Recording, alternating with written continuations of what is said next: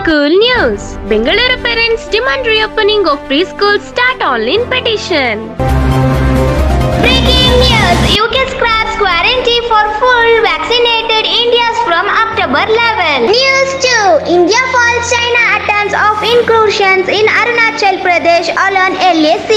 World news. Tanzanian novelist Abdul Razak Kunna wins Nobel Prize in Literature. COVID news. India reports rise in daily COVID cases deaths as Navaratri festival begins. General knowledge. Friends, today we are going to know about oil. Oil is the lifeblood of the industrialized nations.